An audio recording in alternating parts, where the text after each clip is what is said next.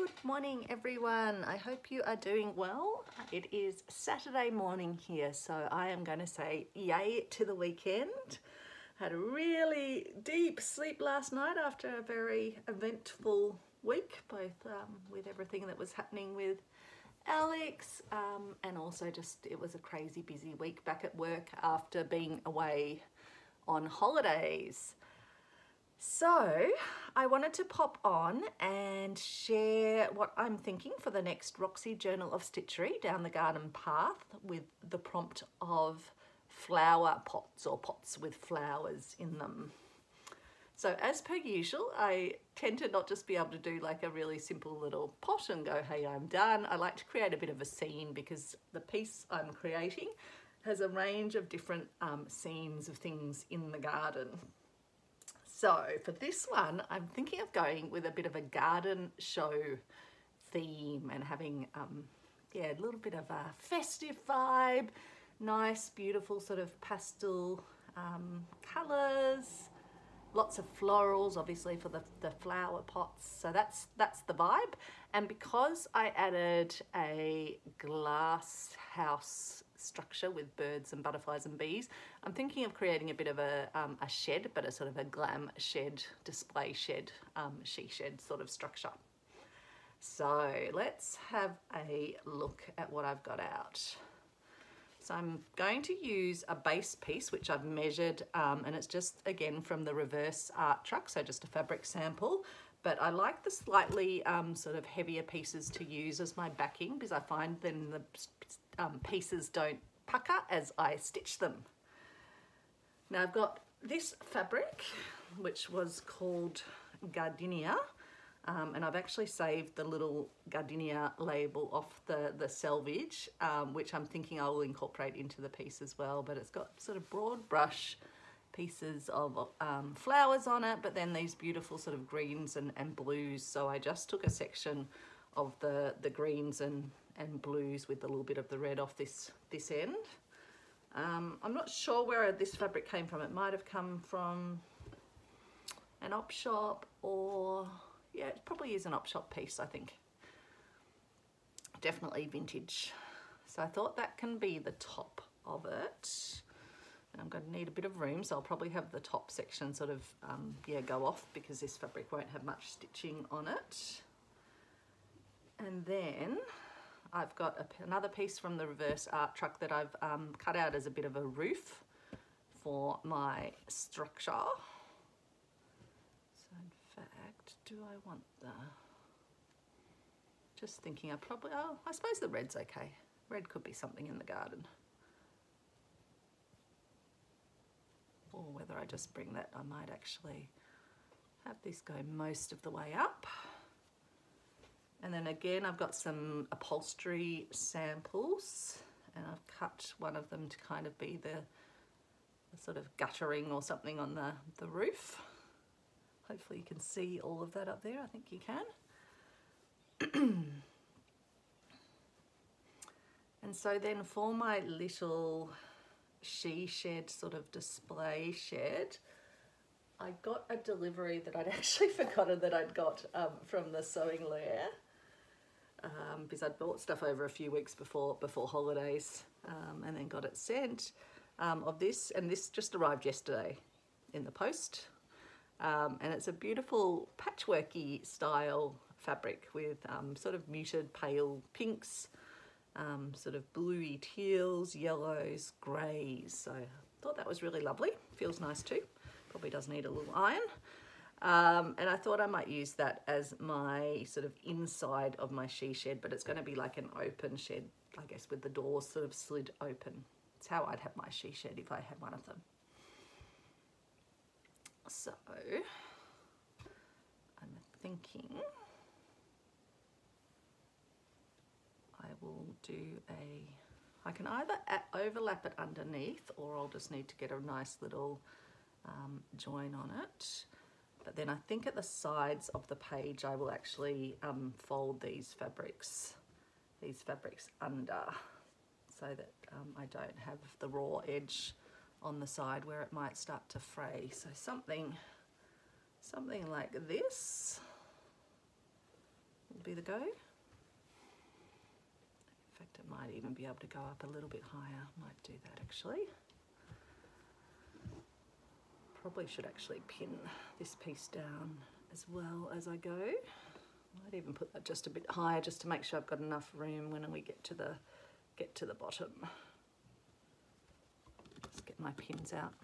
Time to start pinning. I think I've got the broad gist of what I want to do. I had a bit of time last night at the end of the week. I was feeling very tired, but I thought, no, I'll just have a play around. I didn't have the words or the energy to actually pop the video on. You probably would have got a bit of an incoherent mess. Not that I'm not always an incoherent mess. Sometimes when I even make a video when I'm not tired.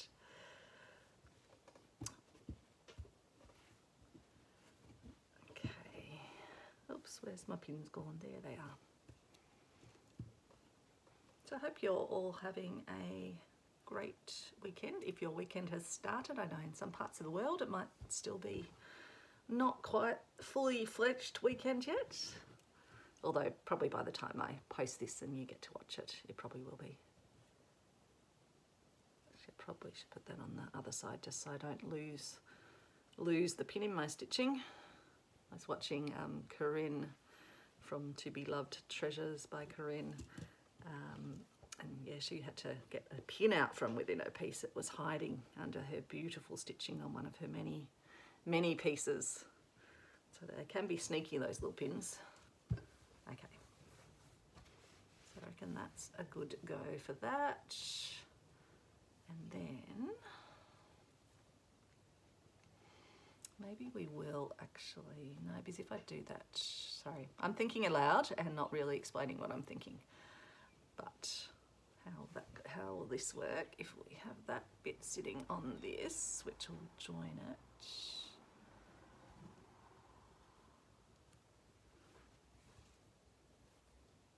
And then actually that needs to go on there.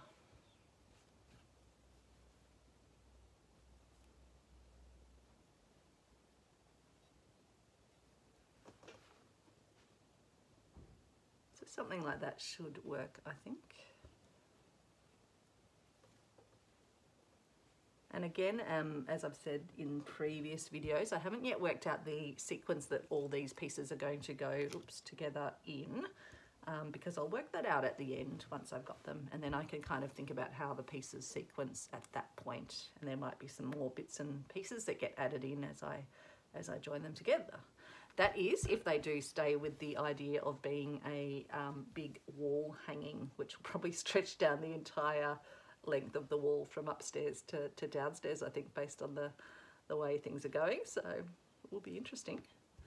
Because we've still got a lot of time left. Where are we now? We've just come into March, so we've still got April, May and June worth of prompts. I mean, this one could have been a much smaller prompt. I could have just done a pop in one of my other scenes, but I thought, nope, I want to do something a little bit more elaborate.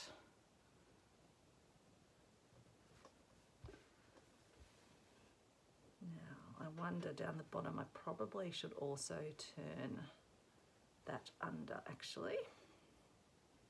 Can you still, hopefully you can see down the bottom, just to avoid having that raw edge. It's good having the grid design on the fabric, because I'm not having to try and sort of work out where a straight line is. Always struggle with my straight lines if I'm doing it freehand, which in sewing stitching it doesn't really matter. You don't have to be perfectly straight. It's not the aim of the game, or the name of the game. So it's going to be a hot day again here in Melbourne. We've been getting some quite cool weather, so we'd all pulled out the warmer clothes. I'd started one of the days this week, I'd popped some shorts on to take the dog for his morning walk, and then when I got home it was fine when I was walking, because we keep up quite a rapid pace as we make our way around the neighbourhood.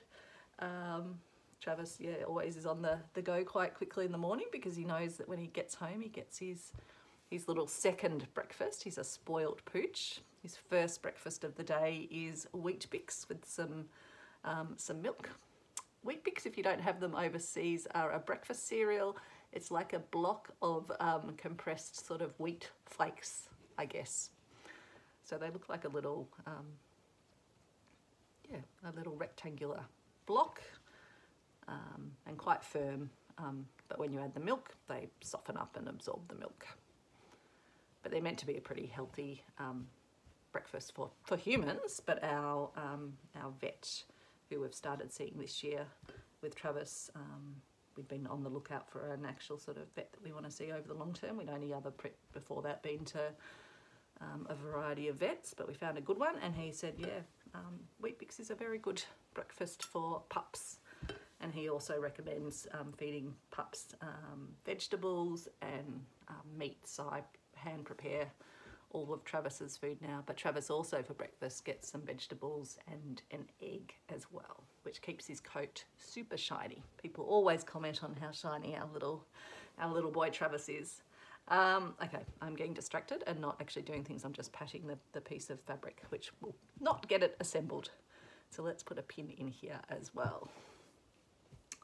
So for then the bottom of the piece, I am thinking of using this piece of fabric, which I have. I think I've actually got a bigger section of it, but this was just in my little bag of pieces to use. Excuse me. Morning tickles. Time for a little gulp of coffee, I think.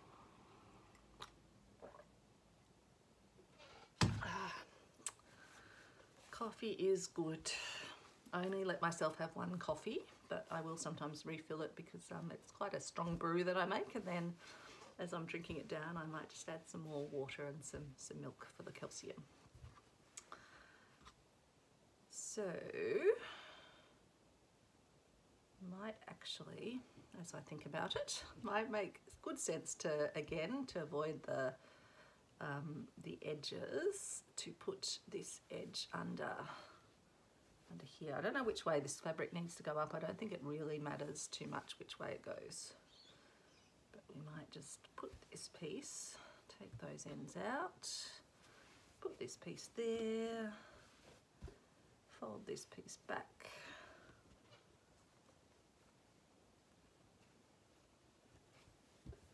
a lot of folding under going on today.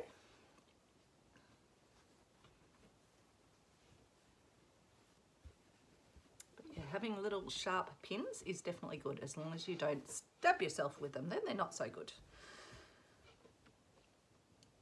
I was laughing when Leanne from Leanne's Crafty Cupboard this week, she was saying that she'd got some new needles, but she'd I think gone to a stitching circle or a little crafting club, and yeah, she'd forgotten her needles, and so she got some new needles, and yeah, so it was amazing how easy they made the stitching process, except for when you actually stab yourself with one of them. So speaking of Leanne, I was watching last night while I was feeling very tired but having a play around with this piece, watching an amazing video that she has just released showing some work she did using Inktense pencils that then become like a watercolor when water's added to them. I don't have Inktense, but I've seen quite a few people using them. They look like a great product for the arty folks. And so she used those to colour in a sort of overlapping circle design, and then did lots of different stitching with beautiful variegated pastel thread over the top of it. So definitely check out Leanne's Crafty Cupboard.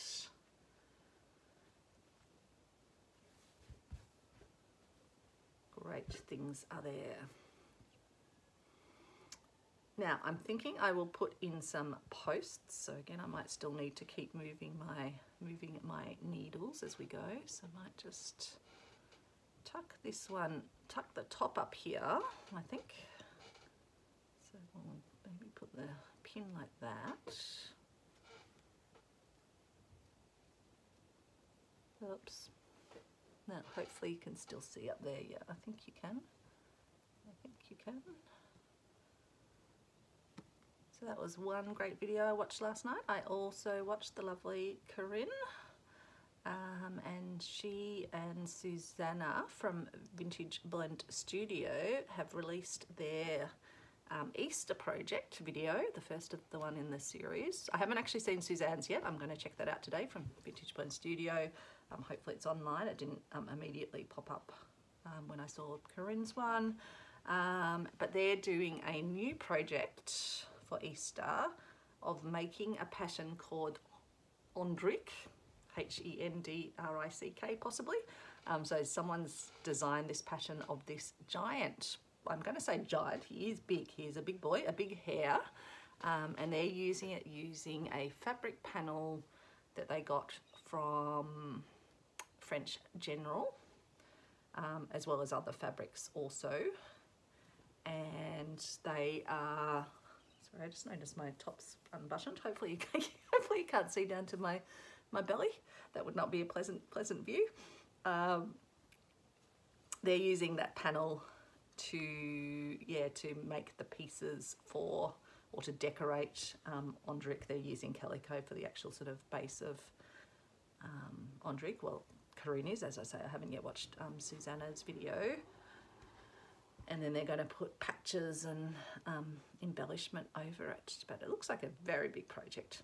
Corinne's been trying to enable me and encourage me to get on board. But I think I've got enough projects, and I've got a few ideas of things I want to do for Easter this year. It's going to be a particularly special Easter because we're going to have my nephew's niece and my brother and sister-in-law joining us from Western Australia. So for those overseas, that's from another state, quite a long distance away, and we haven't, because of COVID and everything, haven't been able to see them, and I have almost ended up with a pin lost in my piece here, so I might just get that out. I wonder if I've got one. Yep, I have got one stuck all the way under here, so I'm actually going to have to just get that out before I go any further.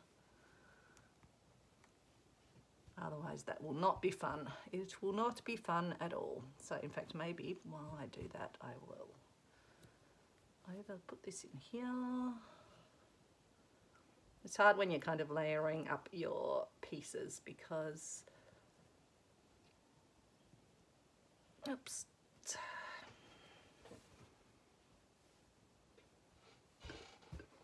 you end up with that risk of having needles overlapping. Oh, not needles, pins. Okay, here we go. So going to tuck this one under as well. Again, lots of tucking. It's like origami. It's like slow stitch origami, we're going to call it, when we're tucking layers upon layers under each other, layering up to create a structure.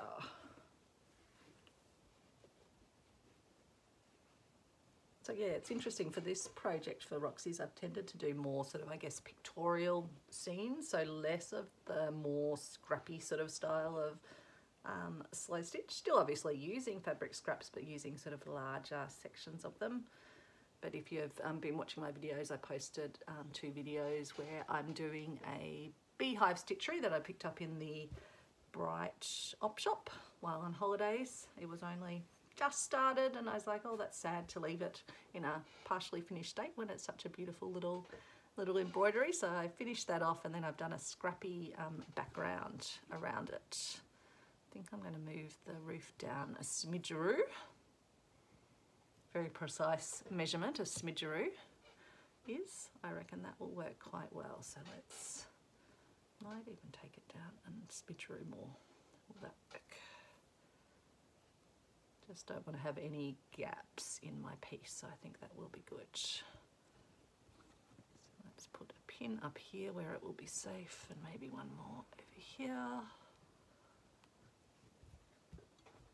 And then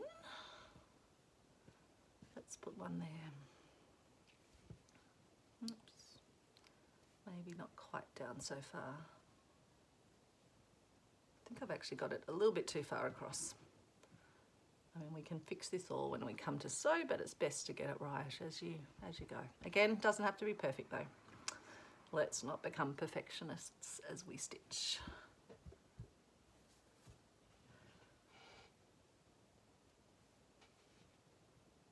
I can hear music out my window. I don't know where it's coming from.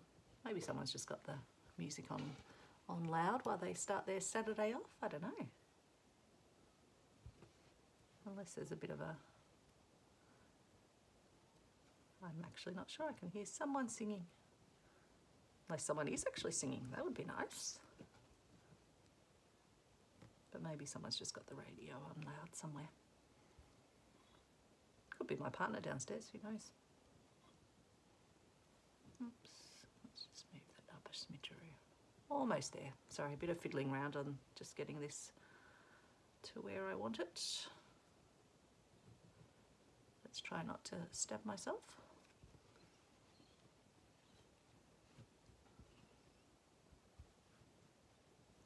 Just need to make sure that this piece goes down far enough.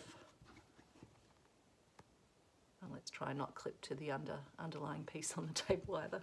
At least it's a quilt that sort of sits yeah, flat against the table, so that should be okay. And like that. Then I was thinking I'm going to put this was the bit that came off the selvage of the fabric I've used up here that was called Gardenia. Thought we might call our little shed, it might have its own name, so I thought we might put that sort of tucked in there. Gardenia for the garden. Now in our shed I am thinking we are going to have a banner, I think, and in fact I've just noticed I was writing on it just to have a test, but I'm going to use my hairdryer so you can see.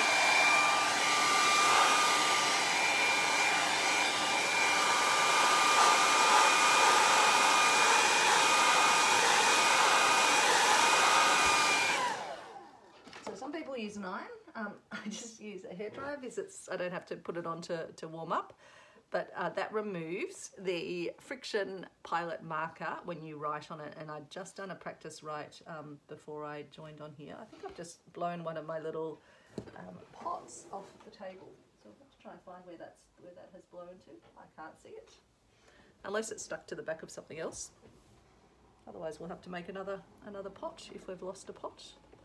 A pot might have gone flying. I don't know. I don't know where that pot has gone. Oh no, there it is. It just flew partially off the table. That would be the only downside of using a hairdryer if you've got loose fabrics on your table. So I'm just going to write. I want this to be a banner that sits across the top of my piece announcing the garden show. And I'm thinking I'll put 2023 garden show so we know the year when I have made this piece. I wonder if I want to use the bright side or the more sort of muted side for the banner. I might use the more muted side, I think. So let's just write 20. And again, this pen, I can remove it if we get the wrong sort of, if we make a mess, we can come back and remove it and have another go. 2023. Wouldn't it be funny if I got the wrong year? That would mean I'm very relaxed. My brain has gone to sleep. I can't believe it's March though. I know we all say that every year, but I can't believe it's March already. Are you feeling the same? Are you feeling time flies by? 2023 garden show.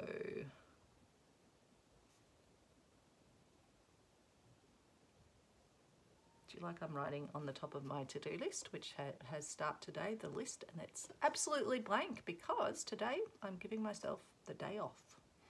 I am going to do what I feel like doing. I do have to do some washing though, actually. It's going to be a beautiful, good day for drying because it's been a bit cool this week. I haven't done my wash. So there we go. We have 2023 garden show.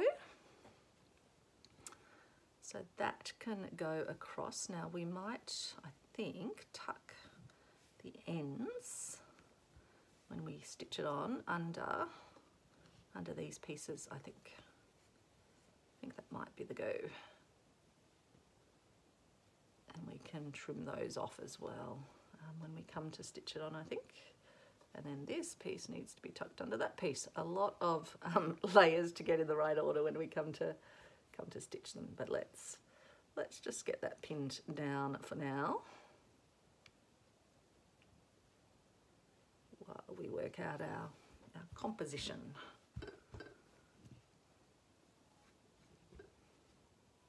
But yeah, I think that will fit quite nicely across there. Pull that a bit more on this side, across here.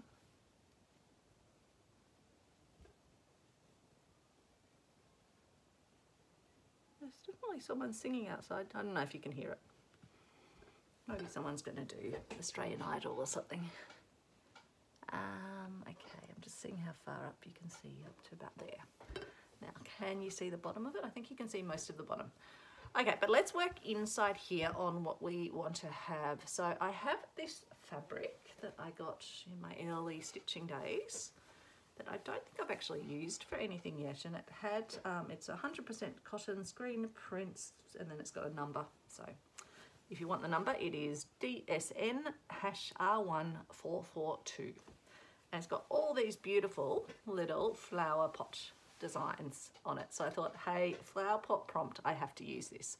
Because they're all on different colours, I wasn't quite sure how to incorporate them in, because if they were in a garden, it wouldn't kind of make total sense that they have different colours behind them. So I thought we might put them as little pictures on the wall, almost like little pictures of honour of famous flowerings that we've had in our down the garden path garden. So they would be little pictures on the wall, and I might even end up putting little like little sort of hanging things on them when I stitch them down. And I thought originally I was thinking, oh, maybe I match them exactly in the print of the patchwork, but I think I'll actually stagger them so they get different colours around them. So something like that. And then I've used just some tiny little fabric samples I had from the reverse art truck. Can't quite see at the side of my desk where those little fabric samples have gone. But again, they were just little squares. I did get some larger pieces of this, but I also just got some little squares, and it's a lovely cotton, and it's from Italy. It might be, no, it's definitely just a cotton, doesn't have any linen, but just lovely little floral designs. So I'm planning to have those sitting somewhere over here. I might have them graduating in size, I think. Is that up the right way? Yep. So I don't think they blend in too much with the background, but they just fit really well with having a beautiful she shed with beautiful things in it. Now, Corinne inspired me with the crinoline, I think they're called crinoline ladies, and she incorporated one of them in one of her pieces. And I did get a piece recently which had a green crinoline, or a number of green crinoline ladies on it, an apron as well. And then I remembered last night that I had this purple apron that I had got earlier as well with crinoline ladies on it. So I just unpicked this one from over here, and it was really simple because it just had, as you can see, just little stitches around stitching it on. The harder part to remove, and that in fact you can't remove because it's actually done onto the edging, is this beautiful little crocheted multicoloured edging. So I guess when I come to use that in something, I'll actually take off a bit of the purple fabric with that as well. But I didn't feel bad pulling this apart because, as you can see, it's got a stain that hasn't come out in washing, and I did get it for the purpose of using the beautiful crinoline lady.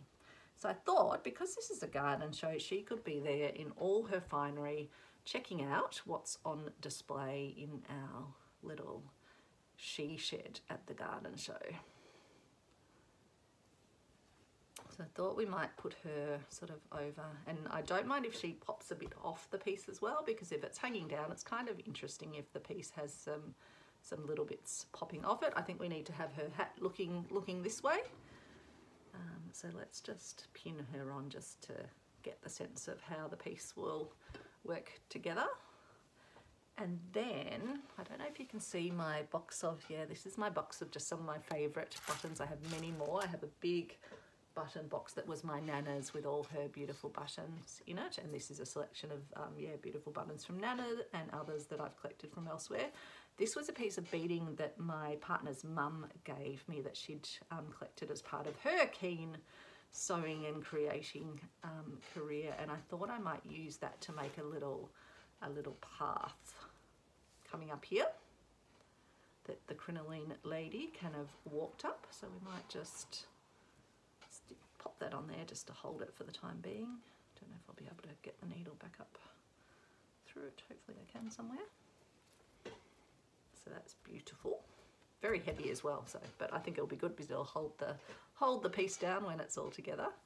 Now, in our little pots, you might remember that from my recent haul from the op shop in Myrtleford while we were on holidays, I got all these lovely, some of them very old, I think, antique or vintage flowers, so fabric flowers. These ones particularly look very old, but then lots of little ones. These ones, I think Elizabeth Robinson, who has a YouTube channel with great videos. I've actually got one of her videos I'm looking forward to watching today. She'd identified these as velvet, yeah, little velvet flowers, and I think these are velvet as well as I think these are probably a more recent lavender. But some of these are just, yeah, very old and very, very squished. But I grabbed a few out last night, which I've got sitting over in my lid over here, and I've just sort of smoothed them out a bit. So I thought we could use them in the pots.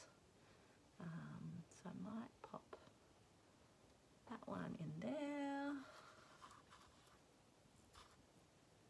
Might have these ones in this bigger pot. Actually, maybe I'll switch them up a bit. Those ones in there. Those ones in here. I thought I can have a bit more height in this pot. I've also got these ones which do need a bit of straightening out, but they're beautiful. They almost look like a little orchid or something. So we might have those sort of coming up out of the pot a bit higher and hanging over. And then in this third pot, and I thought this one I could just have sort of sitting out somewhere outside of the house. And then I thought potentially I could have some others on these little wall pieces. I thought maybe something. These are just some little pink buttons on a piece of wire, but I could have those kind of coming up the side. So we'll work out exactly how we do that. And then for this pot, I thought I'd use this little sequin piece again that I got from the op shop, but then add in a range of other beautiful little flower buttons that I've got as a bit of a cluster piece. So something a bit whimsical. So that's a beautiful button with a flower sort of scalloped design on it. I've got lots of these little plastic flower buttons. Got this little bobble button, little rose, pale pink rose, little glass rose button, another one of those in yellow, oops, got this orangey one, greeny button,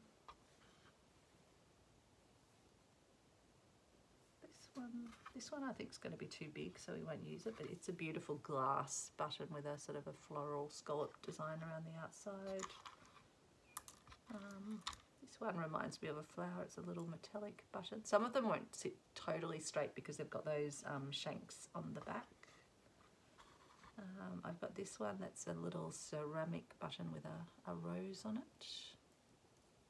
So I thought in this pot over here I'd make a beautiful cluster of buttons. So that can be a button pot, and then these ones can be the pots with the flowers in them.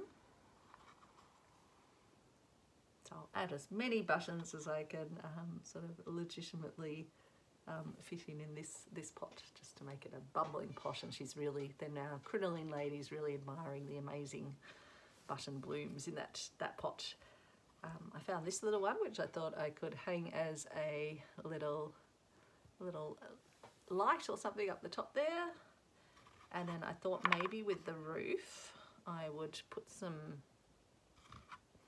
green decorations to go with our gardenia. I'm not sure if you can see the roof. Let's just drag ourselves down a bit. So probably I was thinking, or unless maybe we'll put these ones like that. Oops. In fact, we've got this flower as well. I might pop that one there for now. We did have a yellow as well. So these are vintage buttons from Nana's collection, so they're pretty special. Maybe we put just a little one up the top. Don't know if we need others. No, probably don't need those ones, I don't think. Whether we do put something, no, I think they'll just compete, so I don't think we need those. Do we need any other detailing? I'm not sure. For our pots, I thought if I wanted to, I could put some little rick-rack yellow across the top of them to give them the sense of the pots. I might look to do that, so I'll leave that out. And then while I've got it on my desk, I just have to show you this. This is super cute. It's a little box of threads. I think they're threads for stockings, most likely, because it says for the donna, for the lady, per la vostra calze.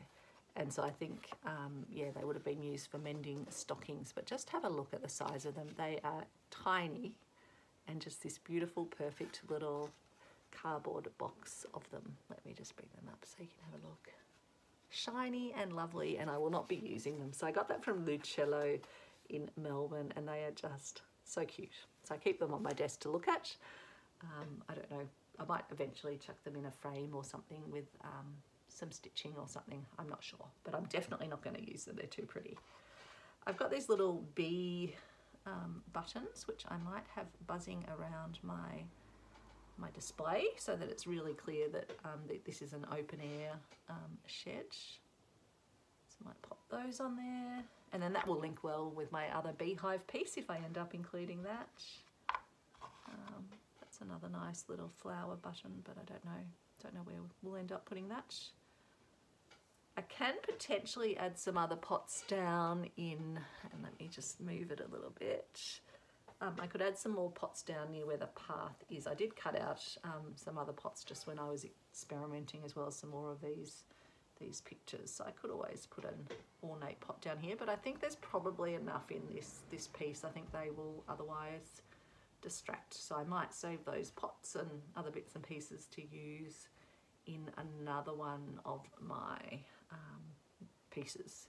I was originally thinking I'd have the black and white pots, but for me it would just be too stark with this this background. So I'll save those ones. Just having a think, is there anything else that I need to add to this? I think otherwise it is pretty much done in terms of a layout, and now there's just all the stitchery to get it down and get it ready. So I'll be embroidering obviously the 2023 garden show and stitching down all the back pieces. So I might do a bit of the boring, just sort of tacking down, and then we might come back and do some of the stitching together if that's something that you would like. So take care everyone. I hope you have a really lovely Saturday or whatever day it is in your part of the world, and I will see you soon. In good news, Alex is doing really well. He hasn't had any more chest pains, thankfully. His blood pressure's still jumping around a fair bit, so yeah, back for some more testing next week, back to the doctors next week. But so far so good. So thank you for all your caring thoughts as well. I really appreciate those. Take care, stay well, and speak soon. Bye everyone.